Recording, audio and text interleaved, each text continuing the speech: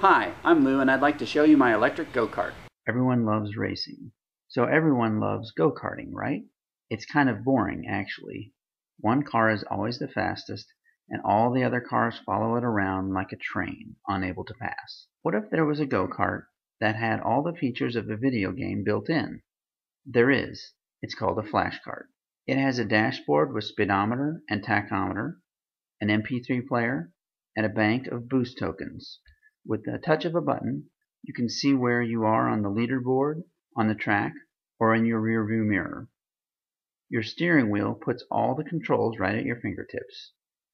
The back of the kart is a flashboard that lets everyone know who you are, what team you are on, and what you think of their racing abilities.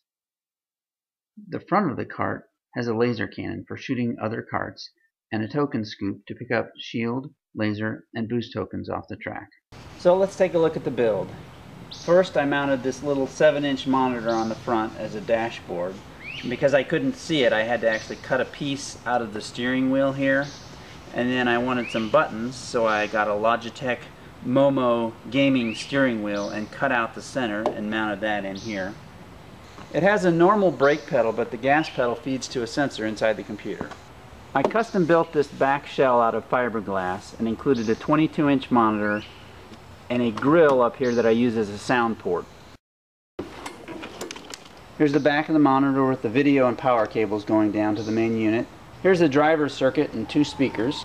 The whole thing is powered by 3 12-volt deep cycle batteries. This is a Briggs & Stratton E-Tech 15 horsepower electric motor with a Sevcon controller. And here's my custom control unit. Let's take a look inside. Right here is a 2.6 gigahertz small footprint Zotac motherboard, and underneath this that you can't see, about this size, is a solid state hard drive. This has 2 video outputs to drive both monitors and a USB connection to this interface board.